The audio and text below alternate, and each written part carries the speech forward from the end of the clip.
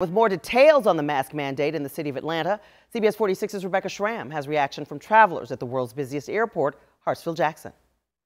Here's how the mandate works. I'm able to separate myself right now from others, so at the moment, I'm not required to wear a mask, but I'm keeping one handy because here in the city of Atlanta, masks are now required in public spaces. Atlanta Mayor Keisha Lance Bottoms initially was reluctant to mandate face coverings because of the governor's order, which prohibits local governments from being more restrictive than the state. But when she realized the governor was not cracking down as mayors of Savannah, East Point, and other cities were enacting mask mandates, she decided to do it here. Mayor Bottoms' order does have some exceptions, but for most people 10 and older, if you're going into an establishment or a public space where you cannot separate yourself from others, you must wear a face covering over your mouth and your nose. Masks are also required at Atlanta's Hartsfield-Jackson International Airport. Here's what one traveler told us about that.